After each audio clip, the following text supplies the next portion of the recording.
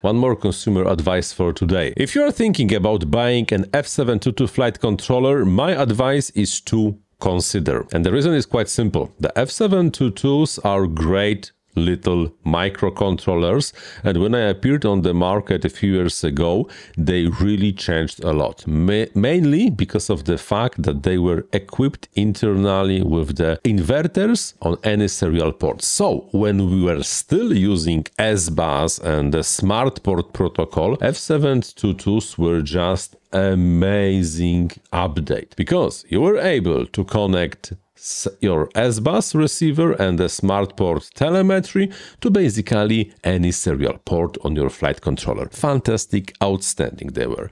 As fast as F405s, they could do everything, plus you do not have to worry about the inverters, bidirectional inverters, or where you can connect your SBUS receiver or SmartPort telemetry.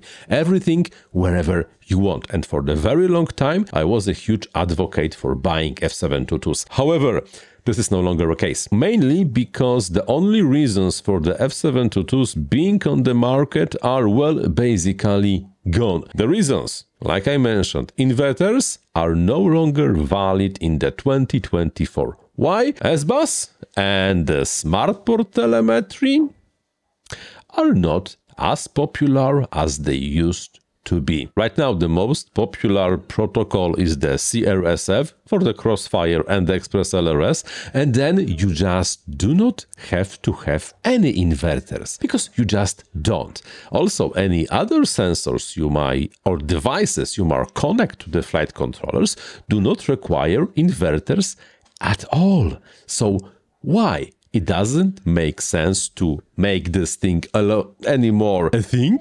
You don't need inverters because you need, when we do not need inverters at all. Plus, F722s have a problem, or one problem. They are running out of the flash memory. That means that if the flight controller softwares are growing with the new functions, there is less space on the flight controllers to store the new functions. And that means that we might have a situation when there will be just a feature cut in the future. That's unfortunately a bummer.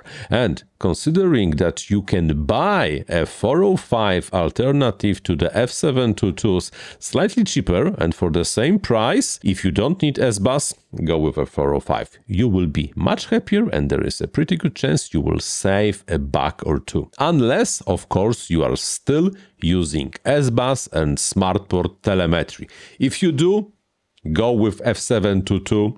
Everything will be fine. But if you don't, and I have some data, and I know that majority of you don't, go with F405. My personal prediction is that in 2 or 3 years, the new versions of the flight controller softwares will no longer be released on the F722s. I might be wrong, but that's my gut feeling.